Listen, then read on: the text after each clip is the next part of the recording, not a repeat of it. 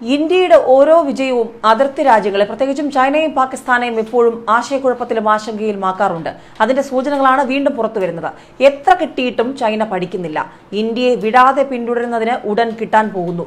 ഇന്ത്യയുടെ വ്യോമസേനാ കേന്ദ്രങ്ങൾ ലക്ഷ്യമിട്ട് ചൈന ചാരപ്രവർത്തനങ്ങൾ ആസൂത്രണം ചെയ്യുന്നതായി ഇന്റലിജൻസ് റിപ്പോർട്ടുകൾ വന്നതോടെ ചർച്ചകൾക്ക് ചൂടുപിടിക്കുകയാണ്.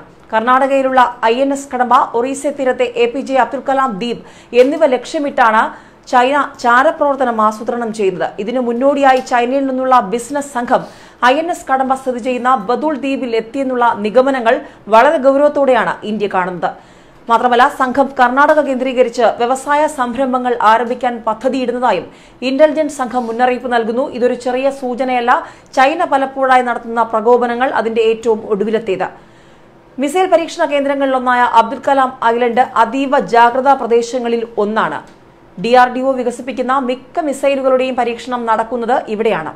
ആകാശ്, അഗ്നി, അസ്ത്ര, ബ്രഹ്മോസ്, നിർഭയ്, പൃഥ്വി, ശൗര്യ തുടങ്ങിയ മിസൈലുകൾ ഇന്ത്യ പരീക്ഷിച്ചതും ഇവിടെ നിന്നാണ്. അതുകൊണ്ട് തന്നെ ഈ തുടർ പരീക്ഷണങ്ങൾ നടക്കുന്ന സ്ഥലത്ത്, ഈ വേദിയാകുന്ന സ്ഥലത്ത് തന്നെ ചൈനയുടെ ചാരക്കണ്ണുകൾ വട്ടമിട്ട് പറക്കുന്നത് മറ്റൊന്നും കൊണ്ടല്ല, ഇന്ത്യയുടെ പ്രതിരോധ നീക്കങ്ങൾ, നിർണായകമായ ആ നീക്കങ്ങളൊക്കെ ചോർത്തിയെടുക്കാനെന്ന കാര്യത്തിൽ സംശയമില്ല. അതായത് ചൈനയുടെ സൈനിക നീക്കങ്ങളെ നിരീക്ഷിക്കുക എന്ന ലക്ഷ്യത്തോടെ ഇന്ത്യൻ മഹാസമുദ്രത്തിൽ ഇപ്പോൾ നേവിയുടെ സാന്നിധ്യം വർദ്ധിപ്പിച്ചിരിക്കുന്നതും മറ്റൊന്നും കൊണ്ടല്ല, ചൈനയുടെ ഈ ചാരക്കണ്ണുകളെ കരുതി തന്നെയാണ്.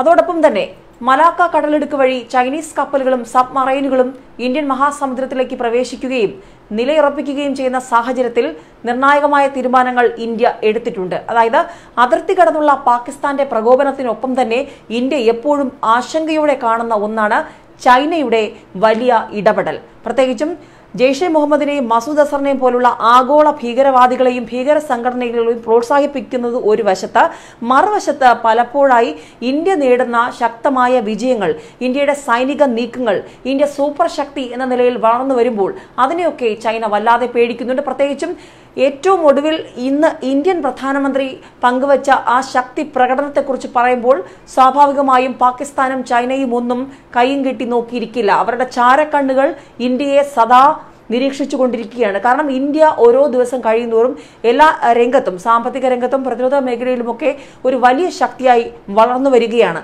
അതുകൊണ്ട് തന്നെ പ്രതിരോധ വികസന രംഗത്ത് ഒരു വലിയ കുതിച്ചുചാട്ടം ഇന്ത്യ നടത്തുന്നുണ്ട്. പ്രത്യേകിച്ച് പുൽവാമയിൽ വലിയ തിരിച്ചടി ബലാക്കോട്ട് പാകിസ്ഥാന് ഇന്ത്യ നൽകിയപ്പോൾ അത് ഇതുവരെ കാണാത്ത വലിയൊരു തിരിച്ചടിയായിരുന്നു. പാകിസ്ഥാൻ നന്നായി തന്നെയാണ് പേടിച്ചത്. ചൈനയും അതിർത്തി കടന്നുള്ള ഭീകരവാദത്തെ ഒരു സൈഡിൽ കൂടി പ്രൊമോട്ട് ചെയ്യുമ്പോൾ പോലും മറുവശത്ത് ചൈനയ്ക്ക് പോലും നിക്കക്കള്ളി ഇല്ലാതെ അവസാനം പറയേണ്ടി വന്നു, മസൂദിന്റെ കാര്യത്തിൽ തുടർ ചർച്ചകളാകാം, വീറ്റോ ഇനി എടുത്തങ്ങനെ ഉപയോഗിക്കില്ല എന്ന്. പക്ഷേ എങ്കിലും ചൈനയുടെ ഇപ്പോഴത്തെ ഈ ഒരു രീതി, ഇത് അപകടം പിടിച്ചൊരു പോക്കാണ്. ഇന്ത്യയെ സദാ നിരീക്ഷിച്ചുകൊണ്ടിരിക്കുന്നു. പ്രത്യേകിച്ചും വളരെ തന്ത്രപ്രധാനമായ സ്ഥലങ്ങളിൽ അല്ലെങ്കിൽ തന്ത്രപ്രധാനമായ ഇടങ്ങളിൽ തന്നെ ഇത്തരത്തിൽ ചൈനയുടെ നിരീക്ഷണം വരുമ്പോൾ അത് വളരെ അപകടകരമായ ഒരു പ്രവണതയാണ്. അതിനെ ഇന്ത്യ ആ രീതിയിൽ തന്നെ ഉൾക്കൊണ്ടിട്ടുണ്ട്. നിർണായകമായ തീരുമാനങ്ങൾ എടുത്തു. എവിടെയൊക്കെയാണോ ചൈന ഒരു നിരീക്ഷണം നടത്തുന്നത് അവിടെയൊക്കെ കൃത്യമായൊരു മോണിറ്ററിംഗിലൂടെ അതിനെ തടയാൻ ഇന്ത്യ ശ്രമിച്ചിട്ടുണ്ട്.